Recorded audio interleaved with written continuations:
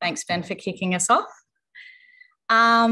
Great. Well, let's get started. I'm really excited to have you all here today for our fifth healthy conversation. What does COP27 mean for our health? My name's Remy Shergill. I'm the Campaigns and Communications Manager at the Climate and Health Alliance. I'd like to acknowledge that I am calling in from Wurundjeri country today of the Kulin Nations in Naarm, or so-called Melbourne. I'd like to pay my respects to elders past and present and extend that respect to the country that you're calling in from today. This land always was and always will be Aboriginal land. Sovereignty here has never been ceded. At the Climate and Health Alliance, we commit to listening to and learning from Aboriginal and Torres Strait Islander people and organisations about how we can better reflect Indigenous ways of being and knowing in our work. Just before I introduce you to our really excellent speakers, just a couple of housekeeping things. We'd really encourage you to update your Zoom name if you haven't. Feel free to put your name, your preferred pronouns, and if you feel comfortable, the country that you're on. And feel free to introduce yourself in the chat box, as many of you are already doing. Keep yourself on mute. We will have an opportunity for questions at the end, so keep them coming in the chat box and we will do our best to get to all of them.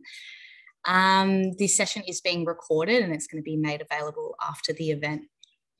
So without further ado, we're going to pass to our speakers, and I think people often do a better job of introducing themselves. So I'm going to speak to each of pass to all of our three speakers, and they're going to introduce themselves, how they fit into the international climate and health community, and maybe just tell us a little bit of a memorable moment that happened at COP, whether you were there or whether you whether you were following it from afar.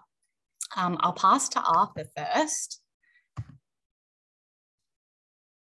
Hi, good afternoon, everyone. Hi, my name is Arthur Wyns. I am CAHA's Policy and Advocacy Manager, and I'm currently calling from the Egyptian time zone, so it's quite early here. And apologies in advance if I'm not making much sense today. I'm still suffering from COVID. I picked up COVID in the final days of COP, so I'm wondering if one of the other negotiators who got it, like John Kerry, gave it to me. I don't know. I think it's gone around a bit. So yeah, hi everyone. A memorable moment from COP for me, I think, was the Indigenous Peoples Pavilion. So COPs are quite sterile environments often. They're just bright lights, aircon, lots of white walls, and people running around feeling like they're important and running around from event to event. And I must say that I walked past the Indigenous Peoples Pavilion quite often, just because it was next to the Health Pavilion, and often it just stopped me in my tracks because of the sounds that would come out of it. There was lots of singing there, or just the colors that that people would have, like their traditional gowns on. And it was just, I don't know, it struck me every time that I was just running around pretending to be busy or running from one event to another, and I would just walk past this beautiful pavilion full of First Nations people from around the world, from the high Arctic to Amazon people in full feather gowns to Pacific Island leaders. And often it would just stop me dead in my tracks, and I would sort of start listening in because they would be singing a song together or being grateful for certain things. And it was just so incredible. And I remember even at COP26 last year, when I also went in Glasgow, the same happened. It just creates this atmosphere of people from across the world coming together and really being grounded in what they're fighting for. And just like last year, it really stopped me dead in my tracks and often gave me goosebumps just to sort of listen in. And yeah, I think that's one of the things that will stick with me, because like I said, these COP venues often feel like they're not part of the regular world. They feel a bit detached, and having people, First Nations people from all over the world in their traditional gowns there and really sort of grounding the conversation, I don't know, it's quite memorable for me, I think. So I think that's what will stick with me. Thank you, Arthur. That is great to hear. I went to COP25, and I'm really glad to hear that the presence of First Nations people around the world has come up a big way since then. I'm going to pass to Rashmi. If you could introduce yourself, what you do, and yeah, a memorable moment from COP. Thanks, Remy. Hi, everybody. As Remy mentioned, my name is Rashmi Venkatraman. I'm calling in now from Sydney, otherwise known as Gadigal country of the Aro people, who I'd like to pay my respects to. And my background, being a classic latchkey kid growing up, my mum's a doctor, so I grew up in waiting rooms in hospitals and clinics. That's my entire life. Basically kind of paved my way into global public health. So I've worked in a lot of non-for-profit organizations, mainly in the Asia Pacific region. I moved to the UK about 5 years ago and now have just recently moved back. So I've kind of worked a bit all over the place. I was just very fascinated from a really young age about, what happened to the patients before they entered my mum's clinic and after they left my mum's clinic. So given that as my basis, I've kind of worked in understanding global public health strategies, policies, how to plan and manage projects and programs. And at the moment, I work as an independent consultant in a bunch of different areas. And I'm obsessed with it. So the more I can get of it, the better. And the second part of what you asked me, just a memorable moment from COP. A memorable moment. So I landed in Cairo from Sydney, and so I was already feeling the effects of jet lag. So I was glad I had a few days in Cairo before I got to Sharm El-Sheikh. I was staying in Giza, and I was looking out over the balcony to this insane view of the pyramids, and I couldn't believe it. I'm looking at it. And there was a guide up there on this balcony, and I was like, oh, can you tell me what am I looking? I understand, I know year 7 history, I get it, but specifically, what am I looking at? And he's like, there's the great Emperor Khufu, his son, his grandson. And I'm squinting, and I was like, oh, what are they? And he's like, oh, those 3 little mold hills looking things. And he's like, yeah. I was like, yeah, what are they? And he's like, those are the queens. And I was like, oh, oh, good. And then at that exact moment, I started getting all these tweets and messages and WhatsApp and Signal, everything started blowing up on my phone of people who were at COP, and they just had the Leaders Summit. And there was this big picture of all the leaders at COP. And I found myself squinting at that photo to find the women while I was squinting in front of me to look at the women. And it made me want to laugh and cry and felt a wave of emotion. So that is definitely a moment I won't forget, because it really set up the whole history of what we had fought for and had up against as well. Wow, another really striking example. Thanks, Rashmi. Really appreciated that. I'll pass to Shweta.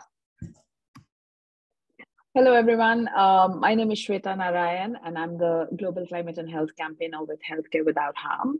I'm based out of India. I'm calling in from Kerala, where I live in the hills here in a really pristine small village.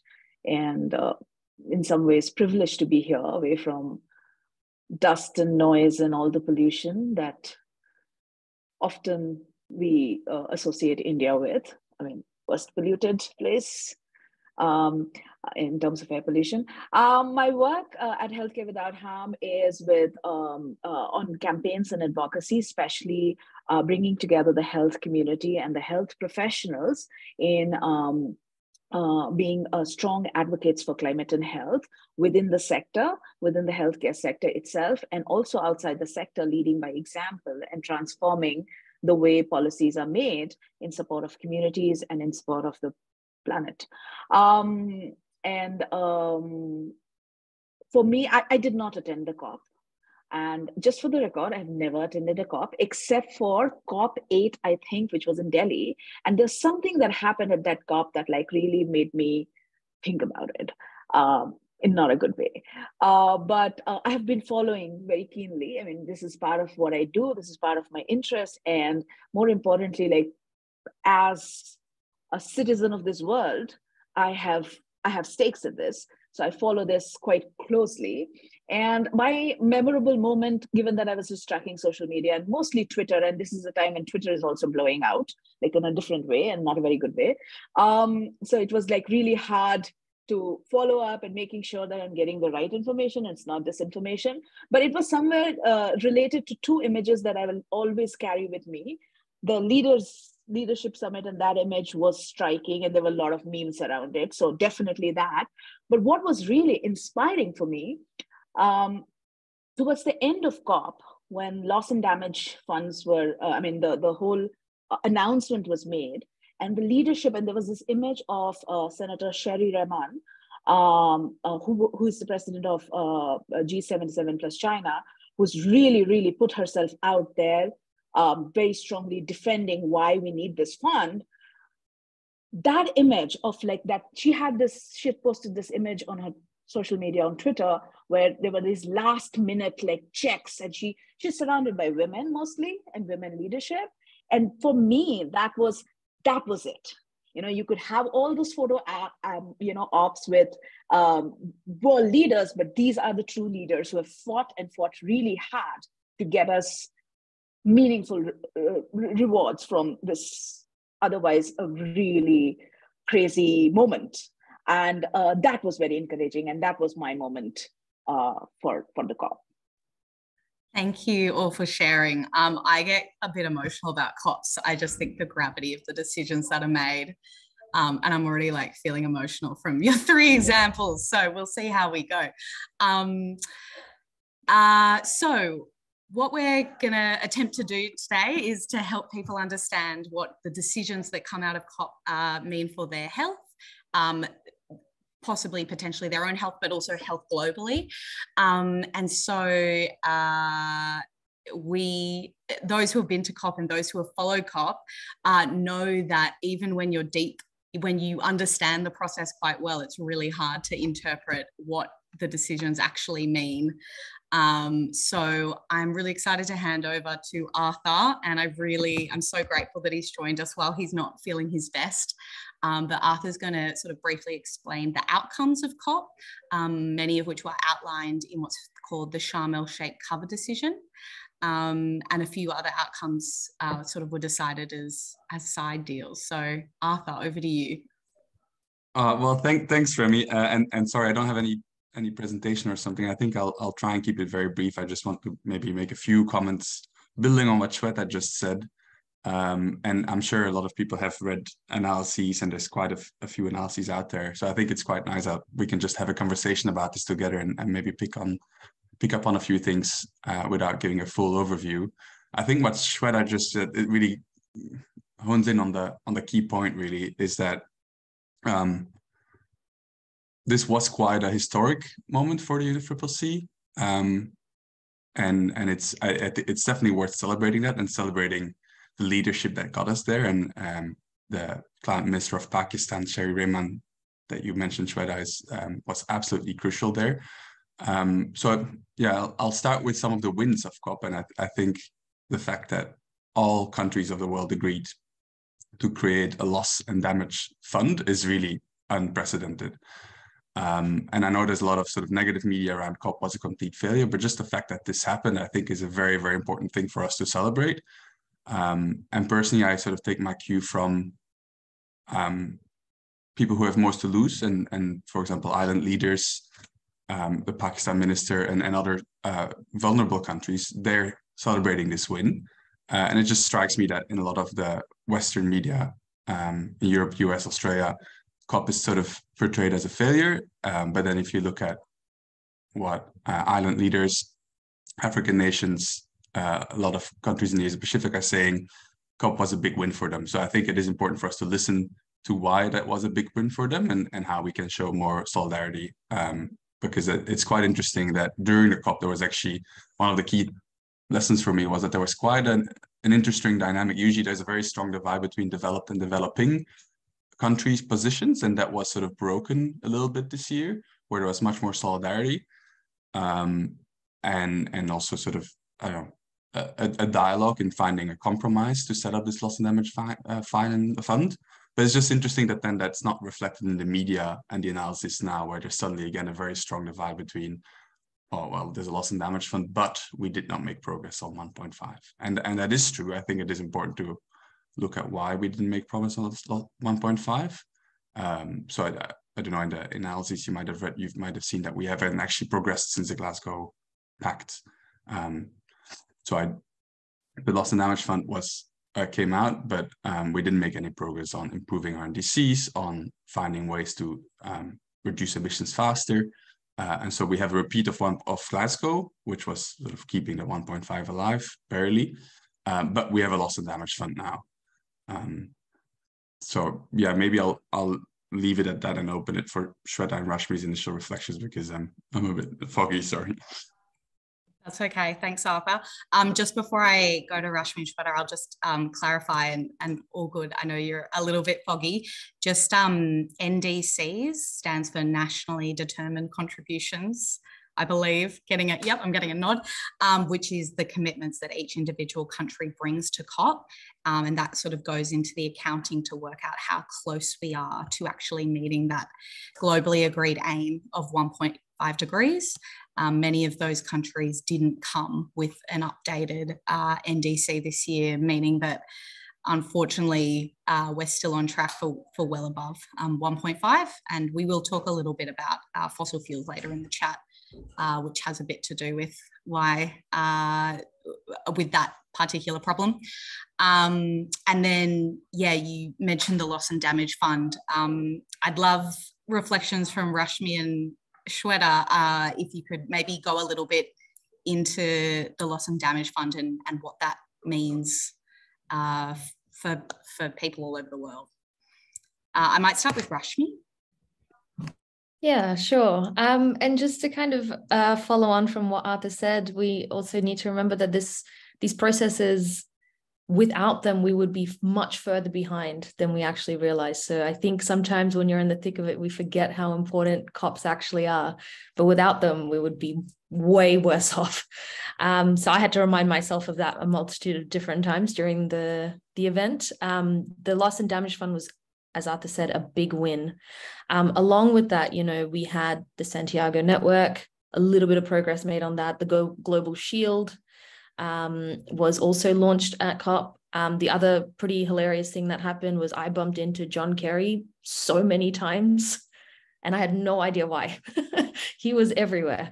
And despite, some of the pledges being minuscule into what we actually need, it's a bold step forward. It's something that countries have been fighting for decades. And so I think it's one of those things where we can't really say, oh, we had this, but we can't have that. I have to believe in my most hopeful mindset that we're capable of doing both, setting this up for something that's been fought for, but at the same time, also pushing that ambition forward as well. I think the momentum kind of built up at the beginning of COP when it was on the agenda. People already saw it as a big win. And the fact that it was established as a fund, there was going to be something there. I should also mention, just following on from what I said about women, actually women were at the forefront of those negotiations at COP. And so that made me feel very, very hopeful and proud. I might hand it over to Shweta. Thanks, Rashmi and Arthur. And I mean, just to build on the loss and damage fund, because that's something, as mentioned, is historic that has happened. And this has been a demand from island nations, vulnerable states and developing countries for the last 30 years, and the civil society, and since the Rio Earth Summit. And the reason why it is important and historic is, first of all, it is an acknowledgement by the rich countries. And I mean, even though in the civil society space, there was coming together of the global north and global south, in the negotiation space, there was a clear divide between the rich country, the global north, and the global south. There were a lot of attempts made, and we'll talk about that when we're talking about what was scary or what was not very happy that happened at COP. But there were attempts made to do away with some of the agreements on equity, on common but differentiated responsibilities. So those were issues. But this moment of a loss and damage fund, and why it's important is 6 weeks before the COP, there's an interview of John Kerry where he said, it's not possible, forget about it, right? And on the first day, it's on agenda. And on the final day, it's been, approved, and it's been supported, and it just shows that public pressure, civil society coalition, and solidarity and political will, where people are willing to put out their courageous and bold measures, works. And not just for this fund's sake, because there are a lot of, the devil is in the details. So we still don't know how it's going to be managed and how it's going to be operated.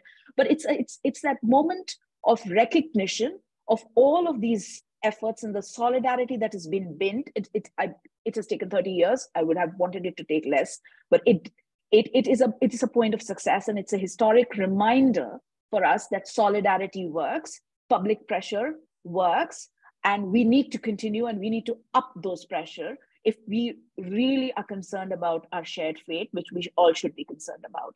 So in that, and it's an acknowledgement that there has been damage done, there will be damage done, and people need funds to rebuild, cope with those disasters, and live a life with dignity. So I think for all these issues, the loss and damage fund becomes historical. I'm cautiously optimistic because, as I said, the details would matter, and we'll see. But we will hold our leaders accountable. So I'm positive that something good will come out of it soon. Yeah, just quickly like to build on that. I think that was really on point, Shweta. And to me, it also points out that we are in a new time, really, a new age. We're in the age of loss and damage already. And that was clear with the floods in Pakistan. And coincidentally, Pakistan was sort of like you said, one of the countries that was leading this big group of developing countries, a big block of countries, 130. But that was also clear with, like, it was big floods in Nigeria before. And it was interesting to see new players step into these negotiations as well. For example, the Red Cross has become very active, and Doctors Without Borders as well. So these two really big humanitarian organizations realize this is where the game is at now. We need to understand how we continue what we do as humanitarian organizations in the age of climate change. So that just to me showed we are in the loss and damage age now. And one thing that the president of the Red Cross told me really struck me. While COP was going on for 2 weeks, the Red Cross had to respond to about half a dozen climate disasters across Africa and Asia as well. And they said about 2,500 people died either through floods or specific events that they responded to that were related to climate change in that 2-week period. So to me, that really struck me that, like, we're just in the age of loss and damage, and it's only appropriate that COP also tries to respond to that properly. And it sort of rebalances the fact that, the Paris Agreement was always supposed to be having these 3 pillars: mitigation, adaptation, but also loss and damage. And loss and damage has always been a bit on the side. And I think this COP helps to redress that balance now. And another thing that Doctors Without Borders told me was, well, what we can't mitigate to, what we don't adapt to, will be suffered. And when it's suffered, humanitarian actors like Doctors Without Borders and Red Cross will have to respond to it. And we need to figure out how to respond to it. And that's what countries were trying to figure out at COP as well. Thanks, Arthur. Yeah, go, Shweta. Just quick thing. And again, because I was just monitoring everything on social media, something that I really liked, and it made so much sense, it was smart and witty, was the message on Pakistan Pavilion, which said, what happens in Pakistan does not stay in Pakistan. And I think that again was that one moment which kind of makes you realize it's our fate. It's happened there first, but it could happen to us anytime. Yeah, it feels, even I went in 2019 to COP25, and the thing I found most disturbing about COP was Australia's sort of mega fire season, and it was pretty horrifying. But when I was at the conference, I didn't feel its presence there, and I found that quite disturbing. So I think even in the 3 years since, it sounds like the feeling that climate change and the loss and damage from it is happening now is really starting to permeate the conference, which is completely necessary. it's really great to hear about some of the great things some of the good things that happened at COP, and there's actually a couple more that I don't want people to miss.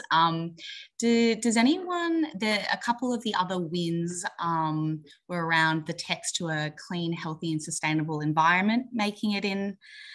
Which is really exciting, a new UN sort of legal right. I don't know if I'm using the right terminology, but some good steps forward on food and finance reform and youth engagement. And also definitely a step up in sort of the health community, their role being recognised. I might just do another quick round of the panel just for any comments on any of those wins that you'd like to share. I'll start with Rashmi. Yeah, it was incredible because this text, when it came out in draft, was so long. It's probably the longest I've ever seen it. And so we were quite nervous, I think, in the lead up to what was going to get cut, what was going to get kept. So the fact that that phrase made it in is a win. But again, like Shweta said, the devil is in the details. It's how it's going to show up later. The other big win was definitely around agriculture and food. There was a lot of debate around that the Coronavia joint agreement that came out, but also in terms of the phrase food systems and water security, those words being included, but whole of the food systems. Again, that's where I think the health sector really will connect with that piece of work as well. It was quite amazing to see the presence of agriculture at this year's COP as well. There was a lot there and there was quite a push for it. So I think in terms of the fact that a big win, in my opinion, even though there were a few things that were missing that were quite integral, was the fact that this entire process around agriculture was very inclusive. It's been a long process. So I think that was something else that was really interesting to see. And it wasn't seen as a business as usual type of dialogue. It was very much, we're in the thick of it. So that is something that I took away from those conversations and watching that process take place. So I might, if you guys had anything else to add on the agreement before I change the topic. Arthur, would you like to go or? No, go Shweta, sorry. So I just feel, yes, there was a greater recognition in the sense of the role of young people, the role of youth. There was definitely that win of adding the right to clean and healthy environment in the preamble, or I'm sorry, I don't know where exactly, but the fact that it just made it into the text is again, and I mean, some of it is maybe symbolic at this point, but I mean, I think the task for us coming out of this meeting is that how do we actualize this? How do we make it actually real and not mere words in these, reams of paper that would be printed and would soon be forgotten? I think, and I'm not a financial expert, but whatever I've been reading, the message to reform multilateral investment banks and that with countries pushing hard. And I'm not sure if it made to the final text, but it was really, really a prominent point of discussion to, encourage lending agencies in terms of make climate-based investments and de-risking investments and making capital affordable and this could perhaps go a long way in unlocking finance for developing countries. I think that and also the fact that reflecting back to what Arthur said, that in this moment, the devastation is being unleashed while we are at these meetings and while we are at all these conferences deciding what the future looks like. And most vulnerable countries are already overburdened with their failing economies, increasing inflation, energy prices, food prices. And with this devastation that is being unleashed, are further their capacity is compromised, and they need funds, they need investment apart from the committed funds that the rich nations did not. I mean, there was not much clarity about it, but I think the role of multilateral investment banks and financial institutions become really, really critical, and a shared voice for the first time really emphasizes on that. So I think in a lot of sense, just to reflect, before the COP started, I think there was a message from Egypt that this COP is about showing the money, and a lot of the money has not been shown, but some of the progress has been sort of historic in terms of the future of seeing that money. So I think that would be interesting to see how we follow, and again, how we hold our leaders accountable. Yeah, also I fully agree, but maybe just slightly push back on what you said, Shweta, around the right to clean, healthy, sustainable environment. Of course, we're just sort of adding a few words to a text, and in this case, it was called the cover decision, which is sort of the political text that sits on top of the negotiated text. But I think in this particular case, a few words do make a world of difference. Just because we are talking about a legal document here, it is actually a legal text in the same way that the Paris Agreement is a legal, internationally negotiated text. So the fact that the right to clean, healthy, and sustainable environment, which is a right that has been adopted by the UN General Assembly only a couple of months ago at the UNGA in September, was included, actually does provide a very, very strong legal hook. So you could say if we just add the word health somewhere, maybe it doesn't have many implications, but the fact that we actually added the right, and it's an actually resolution that was adopted by the UN General Assembly, does have implications. Personally, I'm not exactly sure what those implications will be, but there definitely will be legal implications, potentially also stronger cases to be made in litigation cases going forward as well, which is becoming increasingly a thing as well, where governments are being sued for not adhering to things that they've agreed to at international platforms like the COP. So in that sense, I think it is a very big win.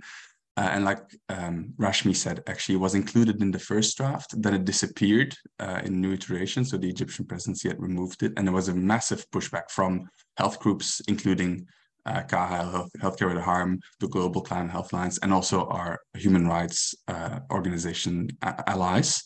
So it's quite a win in terms of how we mobilized in the second week of COP to get that back in. We spoke to a lot of government directly, a lot of delegations, to make sure that they pushed to get that right back in, because it was something that we knew most countries had already agreed to at the UN General Assembly. So in that sense, it's really also a win for us in the way that we mobilized during COP to get that right in. We really fought for that right to be in there. And so in a way, we should really celebrate our wins here and be happy that that's there.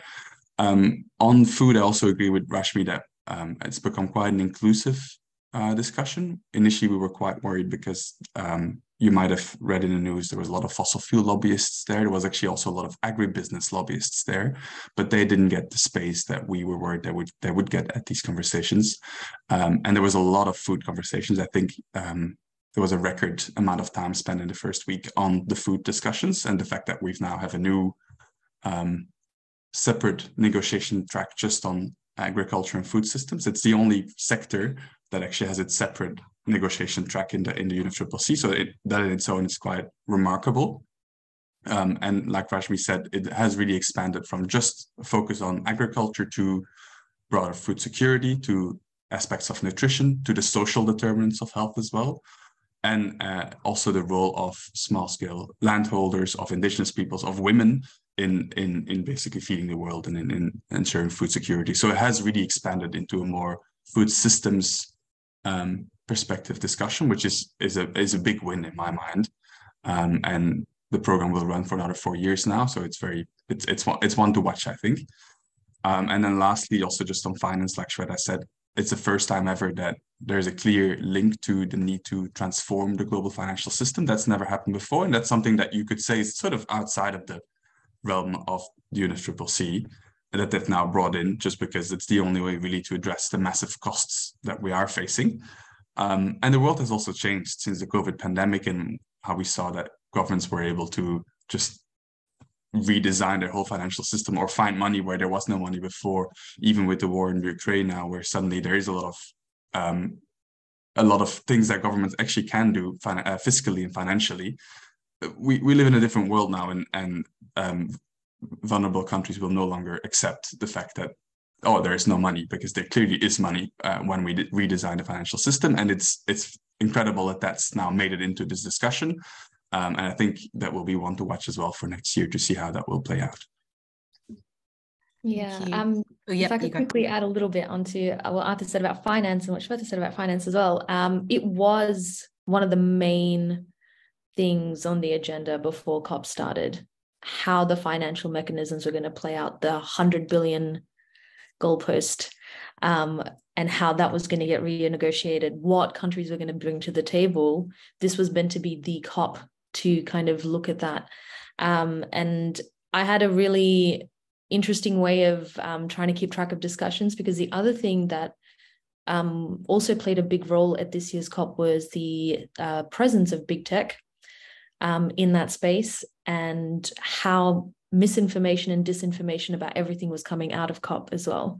So I had a little game in my head, again, looking at from, it's a classic health sector metaphor, when a health professional is telling a patient's family some kind of terrible news, how they handle it is imperative. And that metaphor is exactly how I kind of followed the climate finance discussions, to discern, what was acceptable and what wasn't.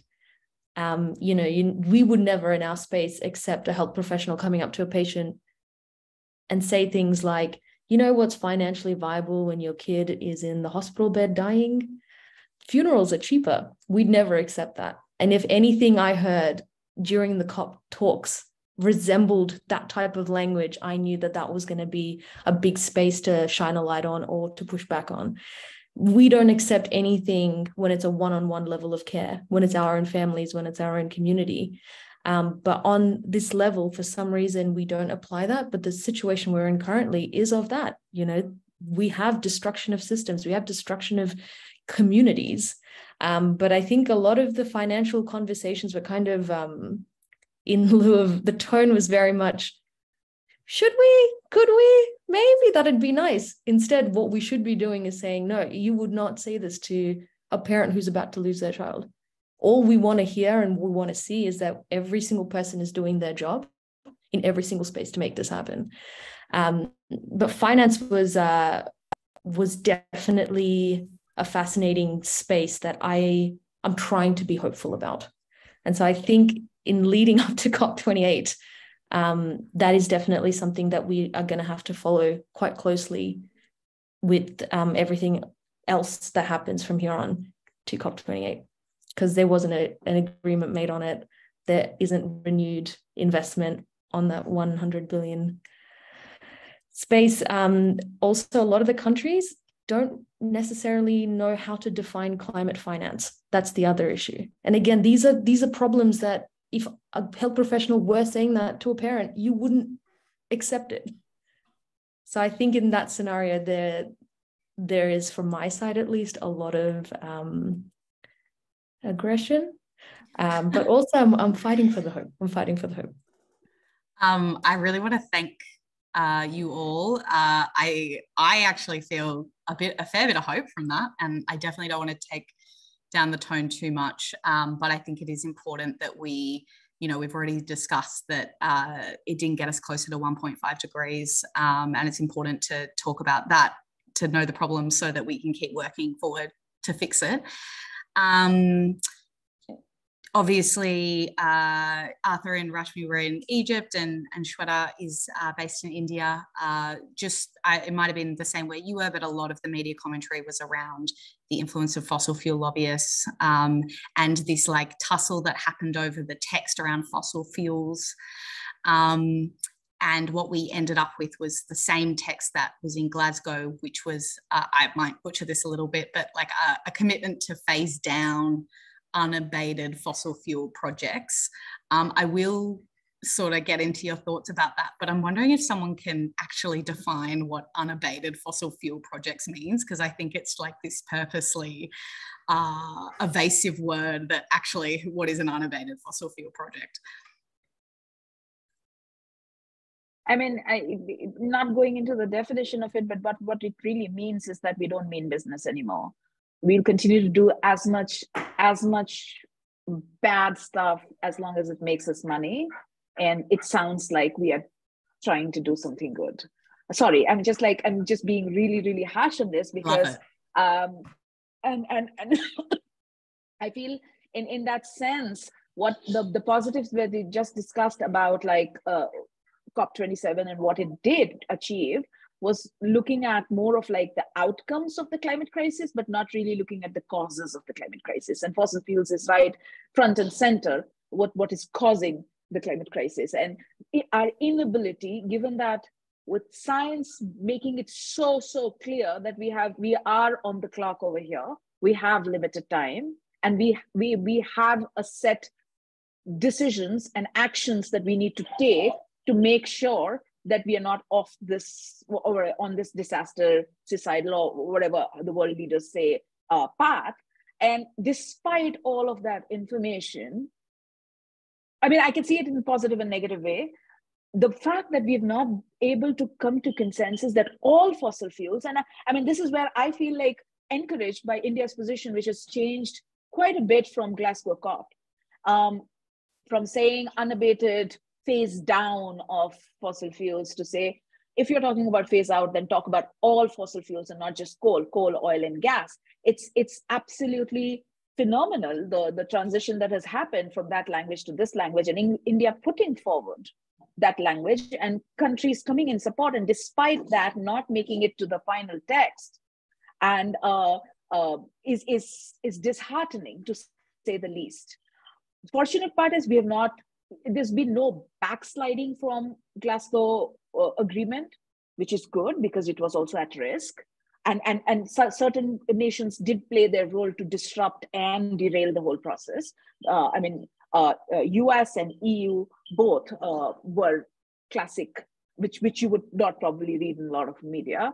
However, when you're looking at, I'm sorry, my dogs are like, this is the time of the day. But it's when you're looking at like fossil fuels and what the other thing, the positive side, that how I see from civil society perspective, in the last 1 year, the momentum against fossil fuels has really built up, be it the conversations around fossil fuel treaty, or even, leadership of health professionals. And this is where I want to recognize the role of health professionals, making those connections between health and fossil fuel. And the success of that was that there were increased fossil fuel lobbies in these conferences.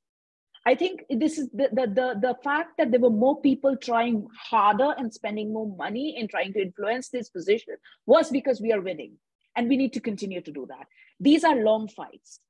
This will take decades. I mean, unfortunately, we don't have decades, but we have time, and we will have to continue to build that. I mean, this is an opportunity not to get disheartened, but I take it as feeling encouraged that whatever I'm doing and whatever we as a community we are doing is working, and we need to make it work better.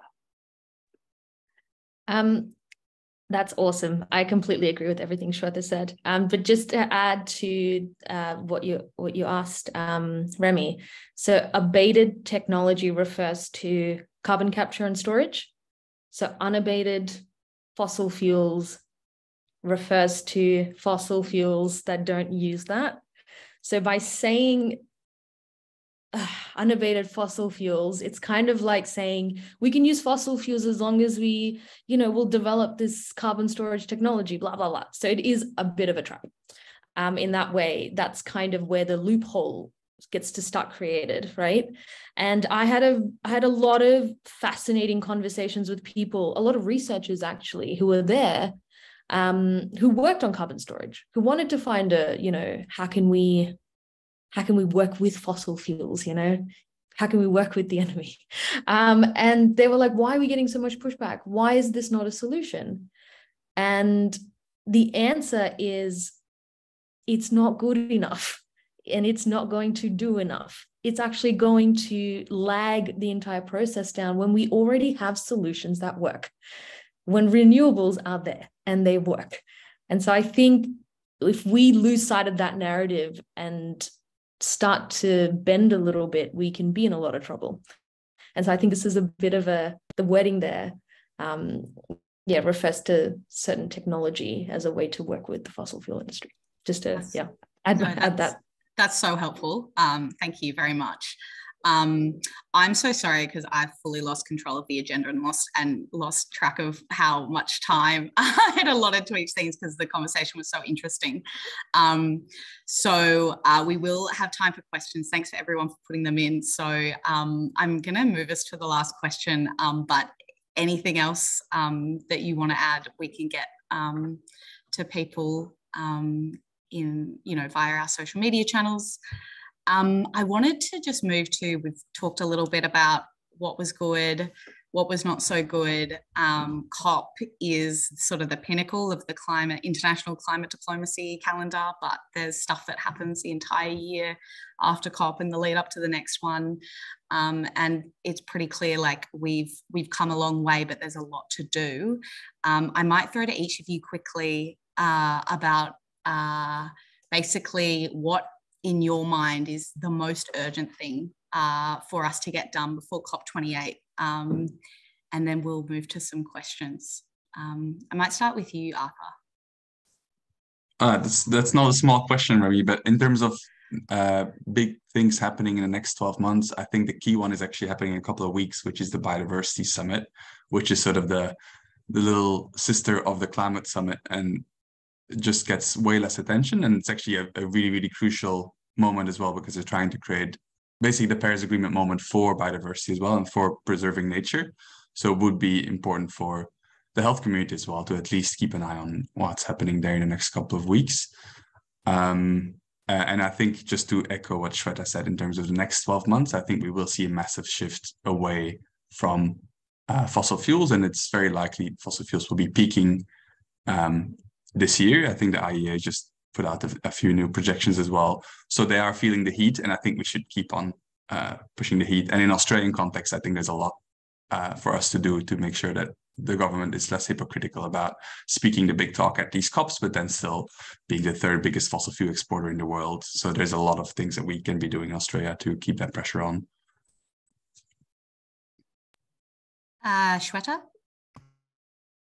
I'm going to look a little in a different direction. I'm not looking at those big moments that are on the calendar, but I think the lesson for me from this COP and the previous COPs and the coming together of the health community and becoming an important influential voice at these negotiations or outside would be to continue what we are doing, continue and do it like stronger, smarter.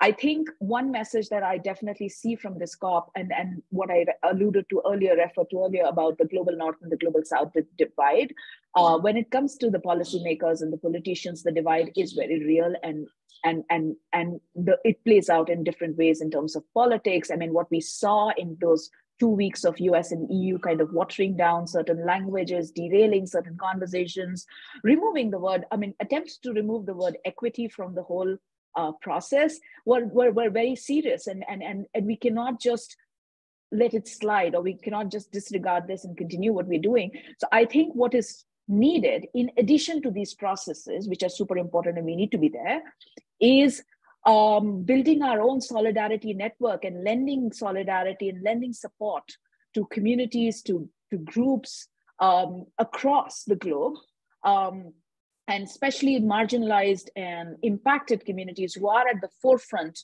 dealing with this crisis, including the health professionals. And that's where I think health professionals' voices become very, very critical, very important, because they can communicate to their patients, the general community, and they can also advise the policymakers with the right decisions. So we need to continue doing that. And in terms of a practical outcome or a lesson that gets reinforced every year, the crisis is getting bigger and worse, and the impacts are getting far more real and at scale that sometimes we will not be able to, most of the times we are not able to handle. And the importance of resilient, low carbon healthcare and health systems becomes even more sharper and stronger and more meaningful at this point. One way that health community can really contribute in supporting general folks and public and everybody else is by making efforts to build climate resilient, low carbon health systems that are there when everything else kind of falls apart. And I think that is one thing that I seriously feel, I feel more convinced that we need to be putting, and sometimes I get frustrated, why are we not talking much about it, right? And everybody needs to demand this. As a health community, we need to be leading this work, and the policymakers need to support this. Thank you, Shweta. Rashmi?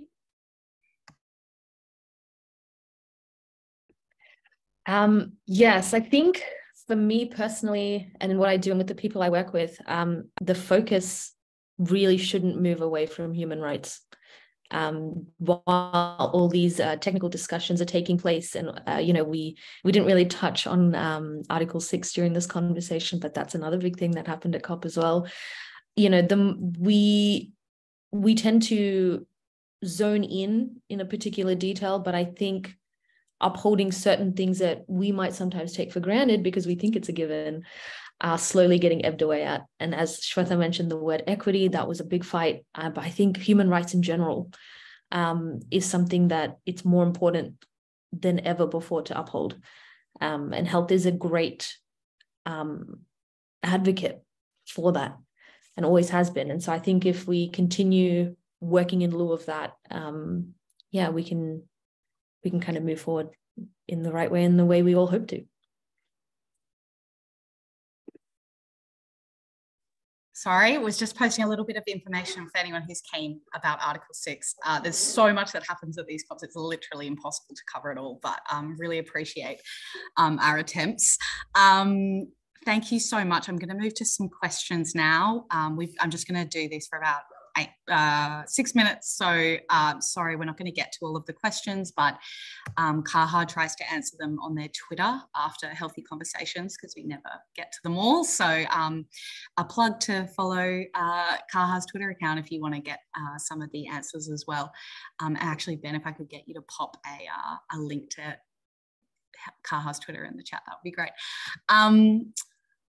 I think we've sort of touched on this, but given how big picture COP27 is and how focused we are all on health, Shweta's actually given a couple of good examples now, but I might just open it up to some others. What are the practical implications for health organisations and health professionals in Australia? What are some examples of things that they should take away from this? One is that we have a powerful voice and we need to use it. Are there any others anyone on the panel would like to share? Feel free to just jump in.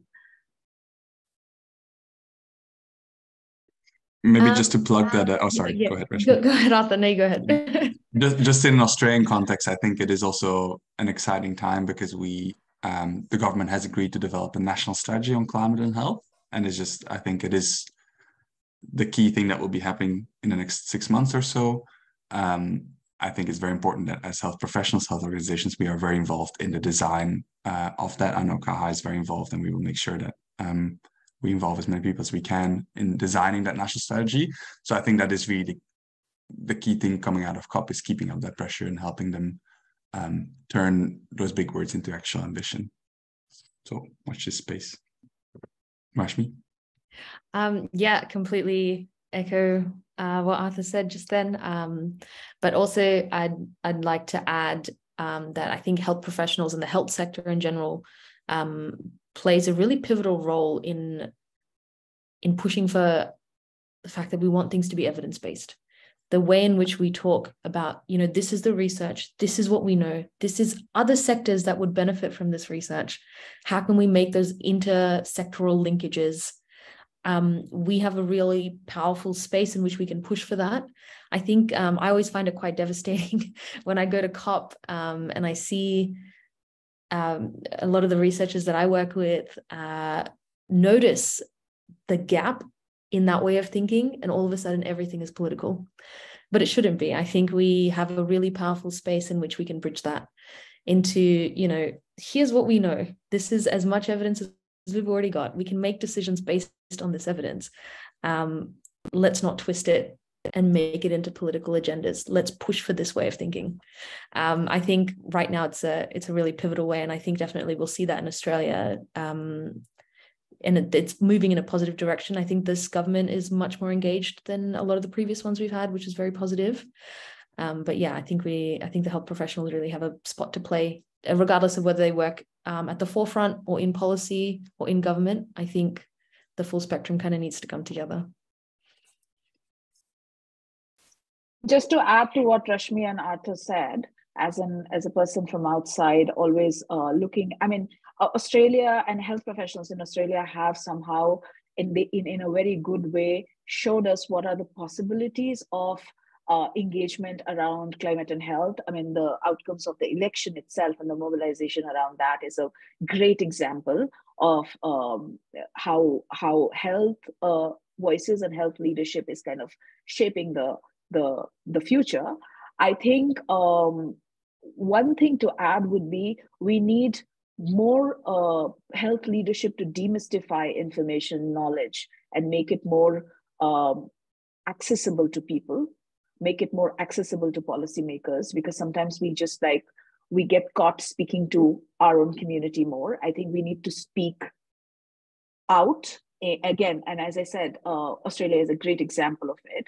And we continue this tradition, we continue this, and we build a global sort of a leadership, because what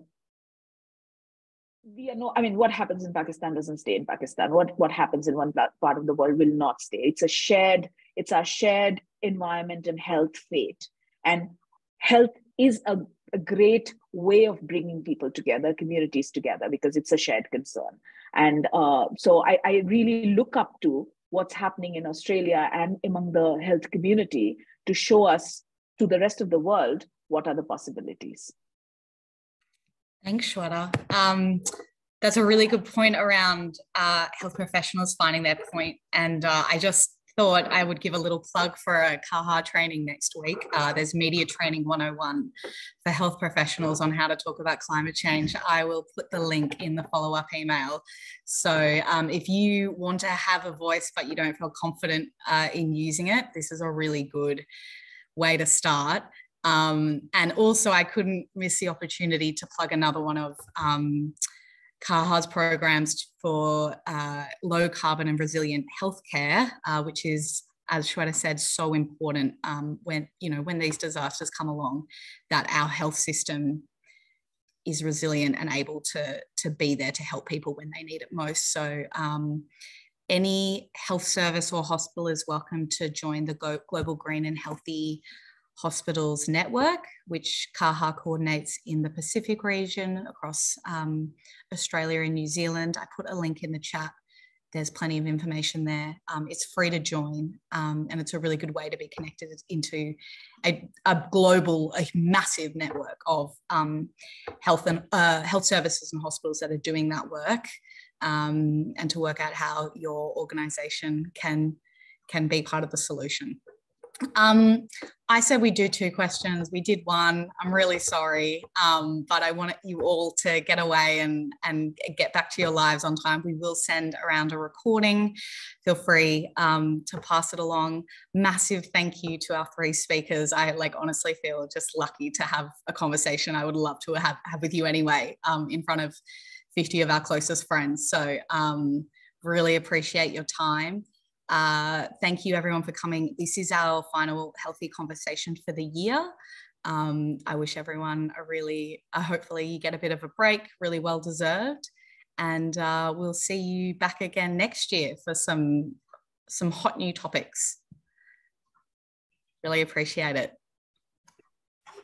Thanks everybody. Thanks everyone, and get well soon, Arthur. Yes. Thanks everyone.